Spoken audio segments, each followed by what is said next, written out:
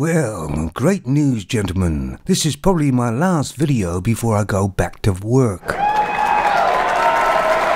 Yes, I thought you'd be happy about that. And it's amazing to me that there's still some men out there that are kinda sitting on the fence and still think a lot of femons are gentle, caring creatures.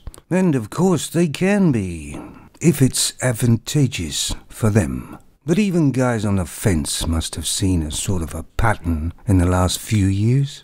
Any man that's in any sort of power, or has money, or is a celebrity, or is in sports high up end, is considered a target by the femons, and mostly by either sexual assault, inappropriate behavior, and the list goes on. They make them up as they go along. Their aim is to destroy that man and take his money, because they always seem to have money, don't they? And of course the rules keep on changing. They keep on changing the goalposts, don't they?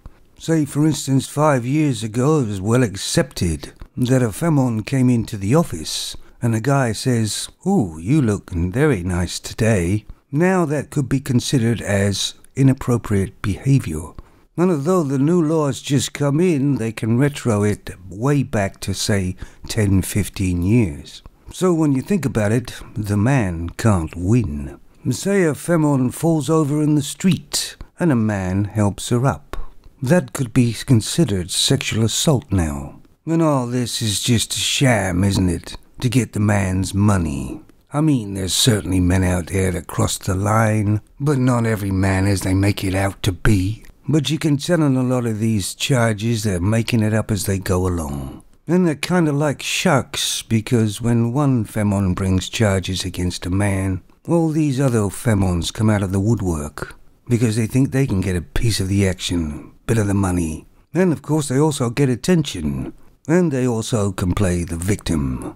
A win-win for them. There seems to be far more sexual attacks by men on women than years ago. Well, according to the media, that is. Which seems kind of funny to me, because many years ago, it was a lot harder for a man to get sex from a femon. He had to jump through many hoops and pay out quite a bit of money. But nowadays, man can get sex anywhere, just by swiping on his phone. Maybe many people don't know this, but femons were used quite widely in the war. They were used to get close to people, and when I mean close to people, I mean have sex, of course, and get information from them. And femons were good at this, because they had no real feelings at all. And monetary payment, I expect. You see, femons are kind of born with no morals. They can sleep with you tonight, and sleep with your best friend tomorrow night, and not think anything of it. So let's say a man's walking along the street, and the way femons dress today, they look like women of the night anyway, even if it isn't night. And as he walks past his femon, he says, "Ooh, you look like a nice whore." Of course, that would be deemed wrong speech. But then again, even saying hello to this femon would be wrong speech too. And saying, "You look like a bag of shit, darling," would be way out of line. But probably very true. And that's why it's best just to stay away from them all. You see, in my mind, I just think that they're all mentally ill. And I don't even trust the ones that don't act mentally ill. There are some men out there that their jaws have dropped right to the floor, because they've watched a few videos of these new femons that are showing themselves who they really are. And what they always have been. Then talking about mental ill things, Britney Spears is free, thank God. Although she was probably under the protection order far too long, there was a reason why she was under one in the first place. But she's free now, and what's her first thing to do? Well, she's a femon. She's stripped off on some site somewhere. Well, I'm glad she's found something new to do that no other femon's done before, or is doing again today. You see, the trouble is that femons are getting far less attention than they ever have, and they crave it so badly that they seem to be getting more and more disgusting, don't they? Which in turn will get them less attention. Then there seems to be a lot of stories about these older femons who actually have hit the wall and saying how younger men are attracted to her. They don't even know her age. Ha ha. Yeah, they do. They're just using you, dear, like you use men for years yourself.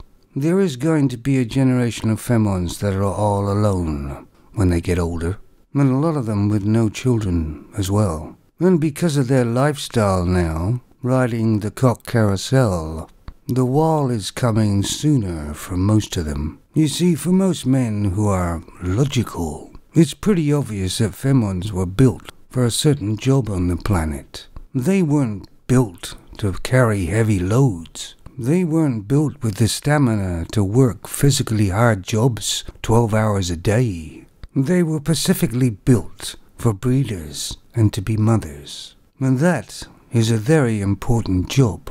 But they're putting femons in these powerful positions. It's like putting a square peg in a round hole. The head of the UK police force is a femon. The morale in the UK police force is the lowest it's ever been since records began, I believe.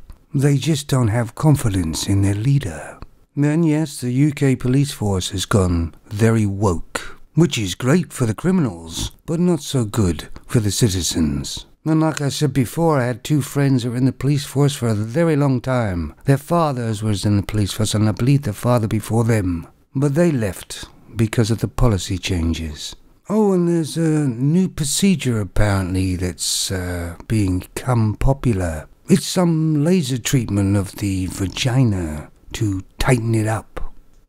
Something makes me think this is going to be a very popular procedure. So you'll have a femon with clown eyebrows, ton of makeup on the face, probably wearing a wig, with fillers pumped into her lips, on the face that is, guys. Well, I don't know, maybe not. She'll have breast implants, designer tats all over her, maybe a Brazilian butt implant, and has had laser treatment on her vagina. Oh, and let's not forget those big false eyelashes too.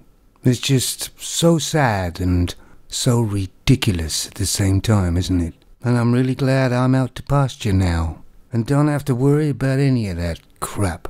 So remember, guys, put your time and effort and money into something else, except those crazy damn femons. And of course you know they act crazy a lot to get attention. Just don't give it to them. And don't compliment a femon. That's sexual harassment. You can't win, guys, so give up.